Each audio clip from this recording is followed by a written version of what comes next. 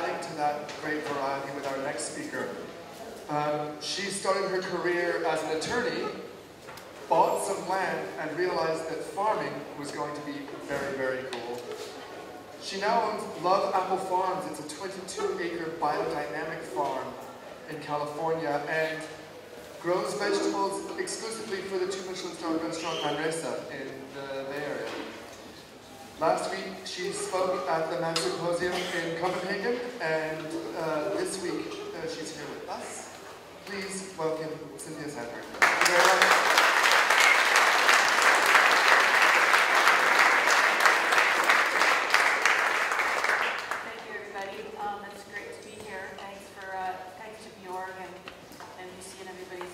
It's been really great. I'm going to start with a little video.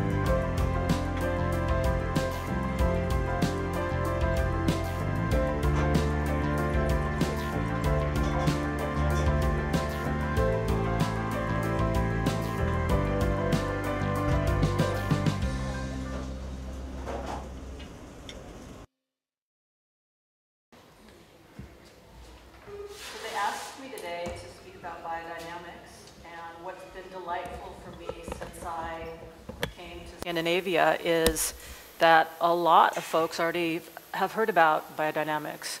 Unfortunately, in the US, it's still something that we have a really hard time even hearing about, let alone seeing some products out there in the store. And I think that worldwide, it's an up-and-coming movement, even though it's been around for 100 or so years. And we're going to just go through some of the practicalities of biodynamics, what makes it different from organic, and what are the basic principles. This is the definition of biodynamic agriculture. It is a holistic system that is regenerative, and it seeks to focus on not only the soil health, but the integration of plants and animals in one big biodiversity ball of good stuff. It was originally founded by, or thought up by Rudolf Steiner, as many of you already know, back in the 1920s. He was a visionary, and he was quite the Renaissance man. He had a lot of great things that he thought about and helped the community with, and the greater world even today. His tentacles go far and wide as to his philosophies, not only his anthroposophy philosophy, which is quasi-religion, but also, more importantly to me, the system of Waldorf education of young children, and also, of course, biodynamic agriculture. So the basic principles of biodynamics is that the farm is a closed-loop system. We're going to go through each of these in a bit. Animals are key. Seeds are saved. That's a must. Biodiversity is maintained. And farm animals are very key to the system. Homeopathic preparations are applied to the compost in the soil. And the astrological planting calendar is observed. And we'll talk about that too. Biodynamics has a certifying body called Demeter or Demeter, tomato, tomato. She's the Greek goddess of fertility. She's always shown holding a sheaf of wheat. Demeter is the only worldwide certifying body of organic type biodynamic farms in the world. And I think that's really important when Felipe earlier was talking about he's got how many, 8 or 10 different certified bodies just in Brazil alone for organics. In California, it's similar. There are just as many, 10 certified bodies for organic farms in California. Then if you can see worldwide how some of those standards could be mutated unless there was a commonality among them. And with Demeter, if you're a Demeter certified farm in Denmark, you have to rise to the same principles as a Demeter certified farm in California, like mine is. So I think that's pretty cool. So the farm unit is a closed loop, and it seeks to pay attention to all of these different principles about farming and biodynamics, and it brings in the cosmic forces, and it seeks to harness the terrestrial forces as well. Talking about what a closed loop system means to my farm and to the other farmers that grow biodynamically is that it stresses a low carbon footprint. The farm must produce its own fertility.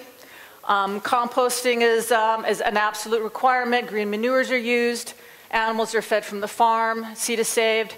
My farm, Love Apple, it also includes Manresa Restaurant in our closed loop, and so of course, our vegetables go to Manresa. All of the kitchen scraps come back to the farm, and we compost those. Those go back on the planting beds, and so it goes. So creating your own compost is required. It's not even an option. This is one of the differences, many differences between biodynamic and organic. An organic farmer doesn't have to compost at all. He just has to buy compost, get compost onto his land. It's not a requirement that he create it. With biodynamics, it's an absolute requirement. We also do, in order to increase our fertility, we also keep worms. And their worm dung, euphemistically called worm castings, is also a really important part of our fertility program too. We get the worm castings on the planting beds. We make a tea or an elixir, fertility elixir, out of the worm castings, and we pour and spray that on the plant as well. So animals are an absolute requirement on a biodynamic farm. Again, another difference between organics and biodynamic. You can be an organic grower, not have one animal on the farm. But with biodynamics, you have to. So with us at Love Apple, we have chickens, we have beehives, and we also have 5 dairy goats that flummox our apprentices every morning and evening by not giving up their milk as easily as the apprentices would like. And it's great for some of these city kids who are their first time on the farm to see them try to milk a goat. Another thing is that the farmer in most closed-loop systems, the reason that the animal is there to give you this fabulous fertility that you then compost and put on the planting beds. The other thing that the farmer is expected to do is either eat the animals or eat their products, so in our case, chicken eggs and milk from the dairy goats. And then finally, biodynamics absolutely requires that all the animals be humanely treated. No confined spaces, like a lot of the veal calves are subject to these days. No debeaking of the chickens. They have to be treated in a humane fashion in order to be on a biodynamic certified farm. Let's talk about the special preparations. They are applied both to the soil and to the compost piles. Steiner believed that each of the preps that we're going to go into shortly either maintained fertility, enhanced fertility, reduced pest stress, or reduced disease stress. And it was very important for biodynamic farmers to use these homeopathic type elixirs. That's another big difference between organic and biodynamic. The farm doesn't have to create them, but we get together in a group, biodynamic farm group, and we create them together, especially the more difficult preps that we'll talk about in a minute. This is the one that gets a lot of press in the biodynamic literature and mainstream literature, the horn manure, which is collected from cows that are being grass-fed, because feeding cows corn is against their nature. They're stuffed into a cow horn and it's buried in the ground between the fall and the spring equinox, so that it's accepting and infusing the manure with the life forces of the Mother Earth. When we're ready to apply it to the land in the fall, we do it at dusk. We stir it for an hour, creating a vortex. And while we're doing that, we're very still and silent and contemplative.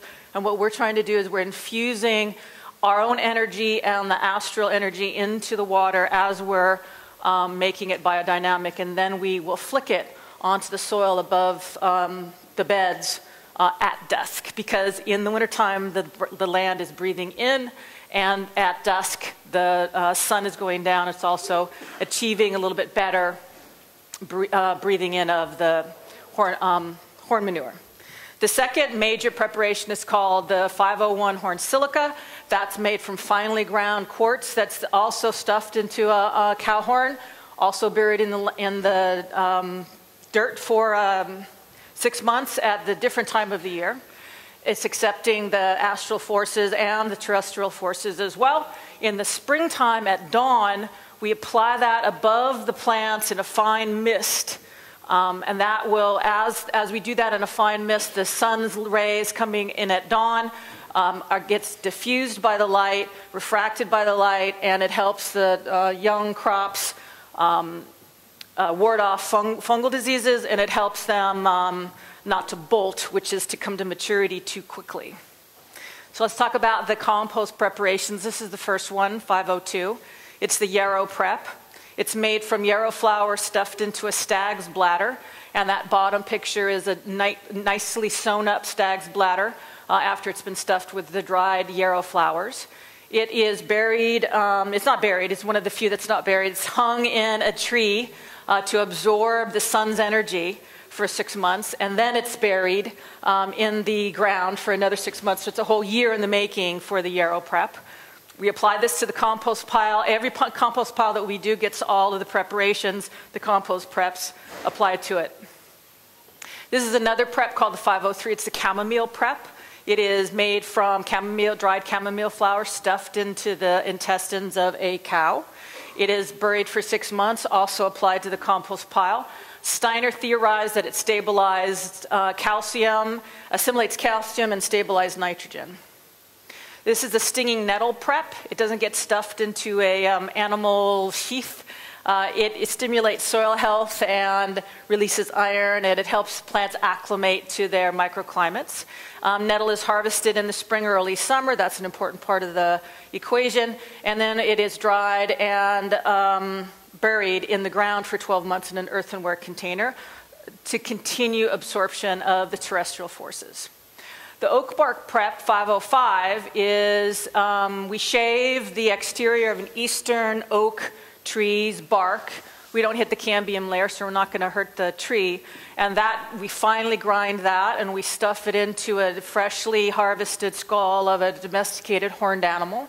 And that is then buried in a swampy, wet area for 6 months until it's taken up, harvested the oak bark from the interior of the skull, and then that is applied to the compost pile as well. The 506 dandelion prep is just normal dandelion flowers that have been stuffed into a cow's mesentery. Mesentery is the sheath that surrounds the stomach of a cow. Steiner theorized that this helps aid in the compost pile the plant's adapting to the microclimate and silica processes that are important in all plant life. The last compost prep is 507. It's the liquid prep valerian. It's a tincture made from dried and pressed valerian flowers. It is sprinkled on the compost pile after we dynamize it with a vortex stirring as well. It is said to fix humus in the compost pile. Another tenet of biodynamic growing is that seed saving is a must, because Steiner theorized that if you save seeds over time, year after year, those seeds adapt to the microclimate that is your personal terroir. And so if I save the seed every year of the best green giant tomato plant, over time, after 4 or 5, 6 years, I'm going to have a seed that is perfectly suited to my little bit of California coastline, 70 miles south of San Francisco. Hybrids are discouraged because they're not open pollinated. The difference between hybrid and open pollinated is you can save the seed of an open pollinated vegetable variety, and as long as it hasn't cross-pollinated during that first year out in the field, you should get the same type of variety of vegetable if you grow it out the following year. It sows true, in other words. A hybrid is 2 or more genetic parents that is not necessarily very low likelihood that it will sow true after you plant it the next year. And so a farm that's going to seek to be a closed loop, meaning that it's only going to take products off of its own land, has to absolutely save seed. And then finally, we cannot use in any way, shape, or form any genetically modified seeds. And Demeter is one of the largest organizations that is fighting Monsanto and GMOs on a worldwide level, and we should be thankful for that. Biodiversity is required. That means that as far as Demeter is required, at least 10% of either your land or the surrounding land has to be wild lands, wetlands, riparian corridors. At our farm, we are surrounded, our little 22 acres is completely surrounded by hundreds and hundreds of hectares of beautiful wild California forests that are made up of oaks and madrones and redwoods. And all sorts of wonderful insects and plants and animals. Some of them flummox us from time to time because we have a lot of deer and bobcat and coyotes and things that go bump in the night and eat our vegetables, but we still try to coexist with them as well as we can. Crops have to be rotated. We cannot have the same thing grown in the same place season after season after season. We cannot have a monoculture being a Demeter certified farm. What's wonderful about our farm is at the height of the summer season right now, we will have 300 different cultivars of fruit, herbs, vegetables, and edible flowers that we send over to the restaurant almost on a daily basis. The astrological planting calendar is observed. So what Steiner theorized is that plants receive energy, of course, not only from the sun, we can all get our minds around that, but also from the moon as well, and the other stars up there, including the stars that are important in the astrological calendar. So let me walk you through this. What he meant is that he categorized all plants into 4 different categories: leaf, root, fruit, and flower. And those 4 categories of plants were affected by the stars as they moved around the solar system. And so a leaf plant is affected by water signs like Pisces, and a root plant is affected by earth signs such as Taurus. I'm a Taurus myself, so I don't think it's any wonder that my favorite vegetable is a beet. Great root. So the astrological planting calendar is different for every continent, and it's different for every hemisphere. So there are some folks that get together in Europe every year, and they decide what, based on the position of the moon and the stars, what is going to be a great day to plant a root crop, what's going to be a great day to plant a leaf crop. And every year you buy the new calendar and you look. So today is September 7th, right? So you would look on the calendar for Europe, and you'd find out if today would be a good day to plant leaves, a leaf crop, or a good day to plant a root crop or even if you wanted to harvest those crops as well. If you wanted to harvest them for long-term storage, let's say you're a beet farmer, one of the things you grow is beets, you would look on the calendar and say, okay, well, today is not a great root day, but tomorrow's a great root day. I will harvest my roots tomorrow, my beets tomorrow. And studies have shown, biodynamic studies have shown that if I harvest those beets on a root day, I'm going to be able to store them longer. So, yeah, I saw a couple of people smirking out there about biodynamics, and it's a little bit, can be a little bit crazy, especially at first blush. But the bottom line, to me, is that biodynamic agriculture seeks to improve soil health. It seeks to lower the farm's reliance on outside inputs, reducing its carbon footprint. It serves to work with nature rather than against it. It treats animals, the plants, the earth, and each other in a really gentle and wonderful fashion. And so, what's so crazy about that?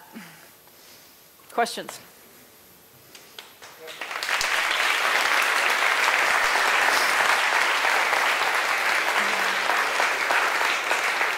All right, questions.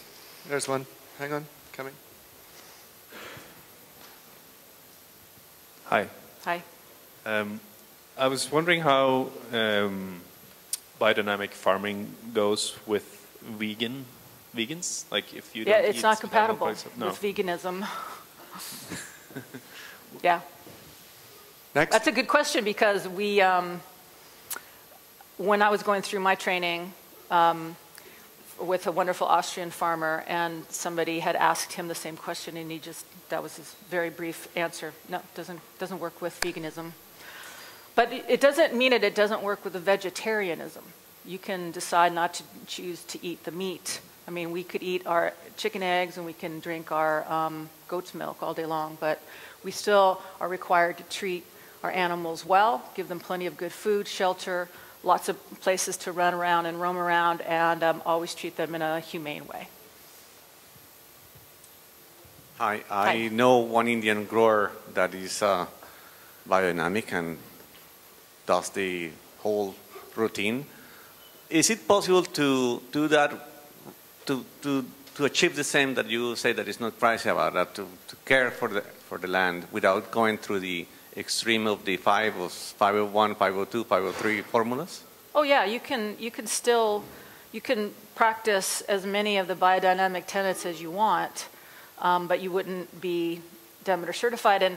And for many years, I was a biodynamic farmer without being Demeter certified. And I really applaud what Felipe was saying this morning about how some farmers are still being organic farmers, but they're not necessarily certified because it is a bother, it is expensive, and as long as you're doing what you think is right as far as treating the plants and the earth and the animals humanely, then you're still doing a lot of good for your own farm and for your environment around you. So you don't have to do the homeopathic preparations, but you wouldn't be considered a true biodynamic farm without them. Hi. Hi.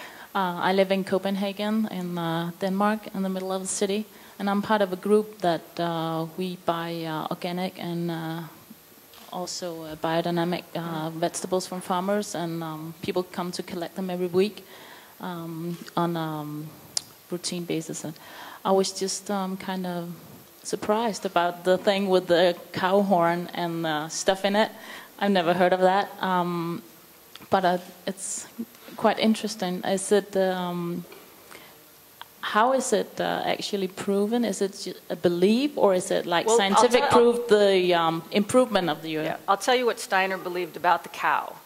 The cow he thought was a sacred animal, and he's not the only guy. I think there's a religion out there of several billion people that also hold the cow in sacred honor.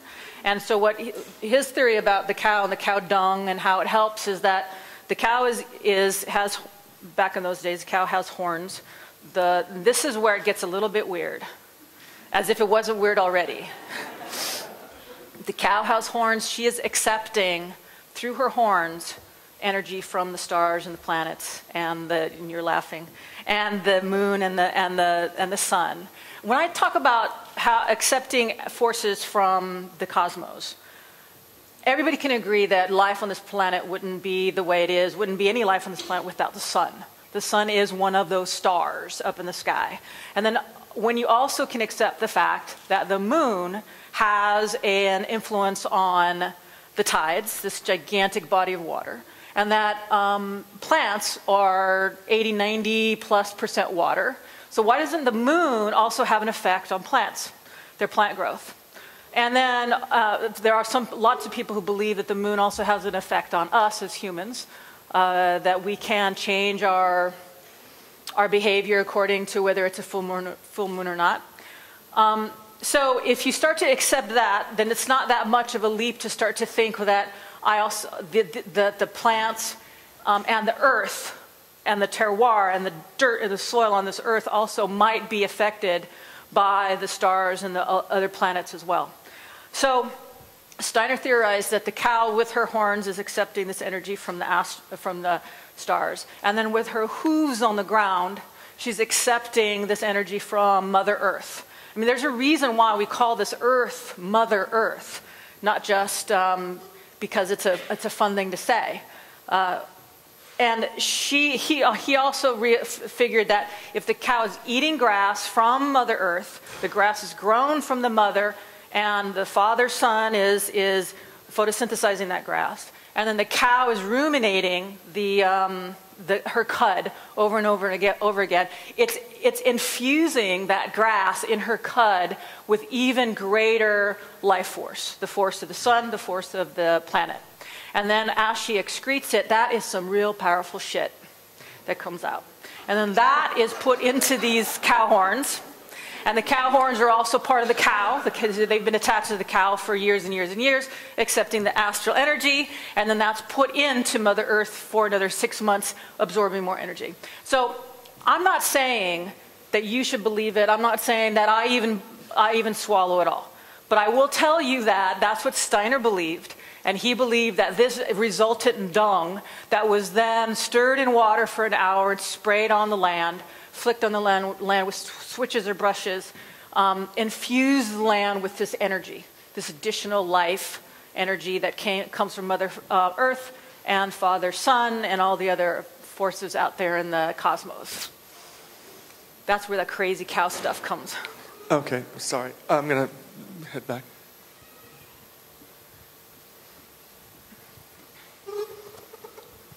Hi, I have to ask again a question I was asking the water guys yesterday, but I think I couldn't really explain what I meant. Water is something really important for us, and I was asking yesterday, like, there are people who are saying that if water is treated mechanically, like a pump is getting it out of the earth, something happens with the water, and it's not the same anymore. It's kind of dead. And the answer yesterday was there's no dead or living water, it's always the same. Do you have any experience with water from your side you can talk about us to? Because the way we are treating water is like we take in the water and put it in our osmoser and then in the boiler and heating it up, and we're really like raping the water of some kind. Steiner also believed that water was an important, I mean, all of the life, you know, the wind, the sun, the water, the soil, all of those forces of nature were important, and to use them wisely and in a thoughtful manner. When we do our stirring, it has to be done with all natural utensils. It should be put in either an earthenware crock or a metal container, not anything that's plastic.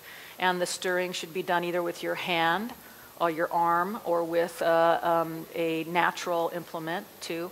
The first time we did the stirring, the chef that I grow for, David Kinch, came over and he wanted to help me with the stirring, and it has to happen for a whole hour without interruption. And he wanted to stir it with his arm. And I kept asking, you know, chef, do you want me to, you know, take a turn at it? He looked at me, he goes, Cynthia, I'm a chef, we stir, this is what we do. So he had no problem stirring the water for an hour because he believed that he was infusing his own life energy into the water that had the dung put in it while he was biodynamizing it, if you will. I always mispronounce that word. Hi, Krister. Hi, thank you for a great presentation. I have one question, and I wanted to make a comment also. The question is on a follow-up to Felipe's presentation. Could you give your opinion on what possible financial benefit biodynamic farming provides above, beyond, as opposed to regular organic or regular? The other comment, I find this tremendously interesting. In Stockholm, there's a very large Steiner farm south of Stockholm in Järna. And the interesting thing with biodynamics is if we look at quantum physics, none of this is at all very strange. That you put manure into a horn makes it sound strange. But this is really very basic quantum physics. And it would be interesting to see how biodynamics could be studied from a quantum physics perspective. I know that they do a lot of studies with the science behind it, and that's interesting. I haven't seen anything done with quantum physics. I don't even know if I would recognize it if I saw it, because I don't know much about quantum physics. But as far as the financial aspect of it, it didn't help my farm at all to be certified. And that, again, that's why I applaud Felipe's very bold statement that it's not a big financial achievement for farms to get certified unless you are in a market that requires that, of course. Like if you're at a farmer's market and they require you to be certified. I've never been in a farmer's market as far as me selling my wares there. All my customers come to my farm so they can eat, and they can go into any building at any time on my farm, and you're all invited, and see for themselves how things are grown. So I've never felt a need to have that stamp of approval.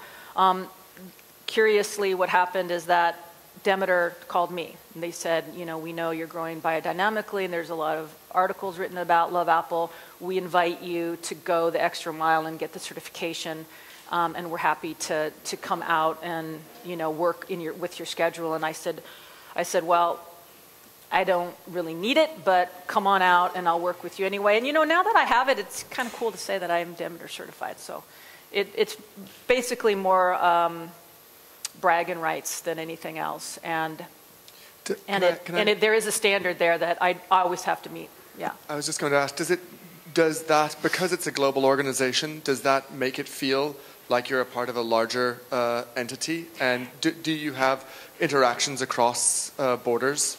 Absolutely. There's an international conference that happens every year with biodynamic folks. There's a U.S. national conference. And that doesn't happen with normal organic growing. Just like in Brazil, there's 10 certifiers. In California, there's 10 certifiers. Well, how can the consumer really be confident that the principles of those organic tenets are being upheld in a way that the consumer can feel confident going into a farmer's market or into a grocery store and seeing that stamp and saying, well, what does this mean to be certified? Maybe somebody can just decide, I want to be a certifying body for organic farms, and set up a website and go pay your $500 fee and I will certify you. Fill out this form and I'll certify you. There's nobody saying that you can't do that. Now I've given you guys all business ideas. Tim, did you have a question? Thanks for the presentation. That was great. Obviously, you grow a lot of different things, and in coffee, most of the farmers grow one thing. Do you have an experience if there is a difference in yields in biodynamics versus organics, and have you experienced lower yields towards conventional? I don't know if there's a difference in yield between organic and biodynamic. It is certainly the case that those two types of growing will yield less than conventional farming, and that's not only because of the pesticides and the herbicides that are used in conventional farming, but it's also the fact that a lot of the crops are either hybrid crops or GMO crops that are bred specifically to be higher yielding, or disease resistant or pest resistant or herbicide Roundup resistant in the case of GMOs. So just because something gives you a lower yield doesn't make it less valuable. And in my opinion, a lot of people that want to eat organically it's beyond the question of whether or not there's a high yield or a high earning power or financial. It's more than that. It's our children. It's not putting a dairy veal calf in a cage where she can't turn around, there's all sorts of things wrong with conventional farming, in my opinion. Hi. I've kind of got a two-part question. I visited a few organic farms recently, and I noticed that there can be a tendency for them to be less affected by disease that's happening. Do you find that that happens with biodynamic farming? And the second part of the question is, I believe with organic farming, in certain circumstances, if disease is going to cause a serious problem to the farm, a farmer would be allowed to apply pesticides without losing their organic certification. Is there anything within biodynamic that allows that to happen to protect you as a farmer? Let's make a kind of a distinction first. There are organically approved pesticides and there are biodynamically approved pesticides. We're talking synthetic pesticides when we're talking about the difference between conventional farming and biodynamic or organic. And as far as disease is concerned, that's one of the reasons why Steiner, back in the early 1900s, was approached, because after the First World War, the farmers in Europe saw some marked decrease in the fertility and an increase in the pests and the diseases that were happening in the fields in Europe. So knowing that Steiner was quite considered quite the intelligent man, they went to him to see if he could figure it out, and he studied it for a number of years before he gave a series of agriculture lectures to the farmers, and he never even used the word biodynamic. Somebody else came up with that.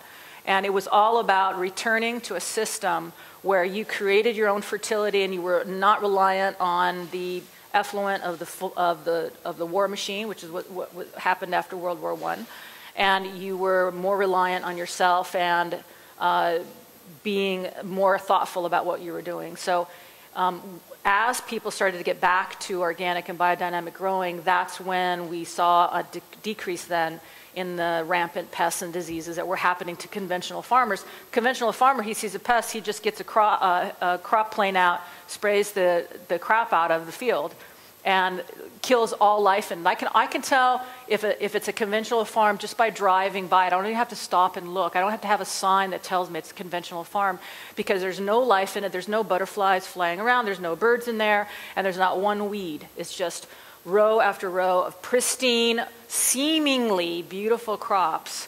When you go to a biodynamic and organic farm, it's crazy. It looks like there's weeds and there's all sorts of stuff laying around, because what's happening is all this biodiversity is happening.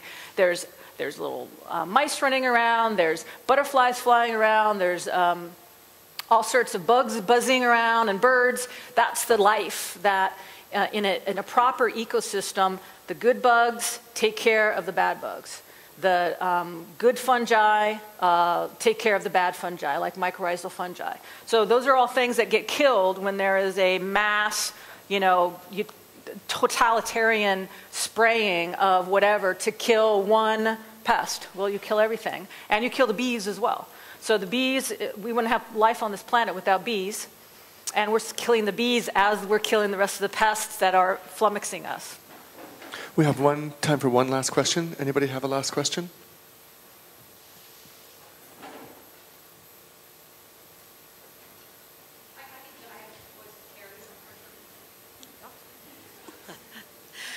I was wondering, early in your slides, you may have said this earlier, I apologize, I missed the first few.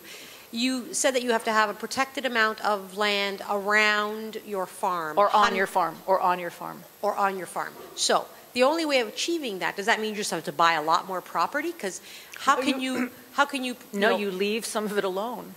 Okay. Or in the case of some organic certified farms, you have to plant what are called hedgerows. And these are rows upon rows of perennial hedges that are going to be your habitat for your good bugs and your good birds that are going to do battle with the bad stuff. So on an organic farm, if you don't have it already in the wild state, you have to create it.